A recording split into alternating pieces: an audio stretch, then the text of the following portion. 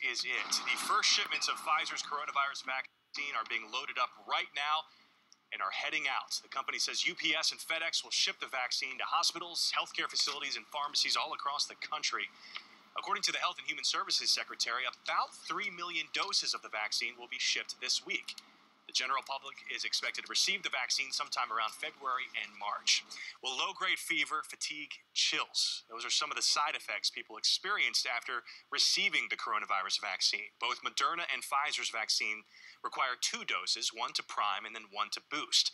They're administered a few weeks apart, so the body mounts what experts hope is a lasting immune response.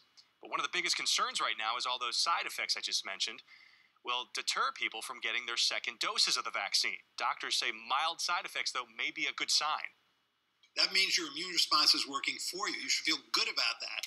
And it shouldn't really be any difficulty coming back for that second shot, knowing that you're now in a much better position to fight off this awful virus. While Pfizer's coronavirus vaccine has been given the thumbs up by the FDA and CDC, experts say it's just too soon to let your guard down.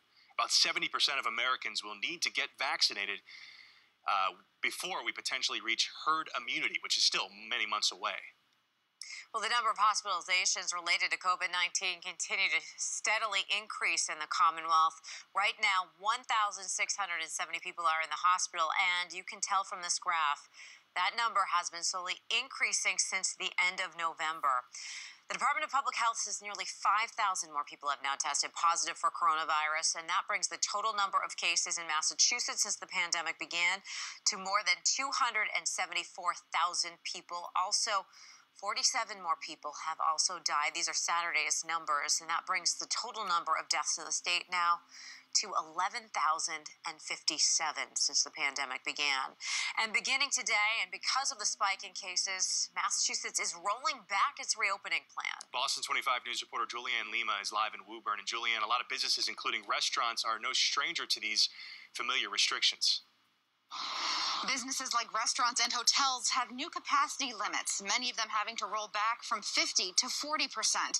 But they're the lucky ones. Other businesses like roller rinks, laser tag, and indoor performance venues have to completely shut down once again. More COVID-19 cases means more restrictions for businesses. Starting today, the entire state is rolling back from Step 2 to Step 1 of Phase 3. You become numb to the restrictions. You just, like I said, you just roll with it and you just get on with every day and do the best that you can. The rollback comes with new restrictions for restaurants. Starting today, patrons must wear masks at all times, even when seated at their table. Masks can be removed only when eating and drinking. There's a new maximum of 6 people per table with a 90-minute dining limit. Live music is also no longer allowed.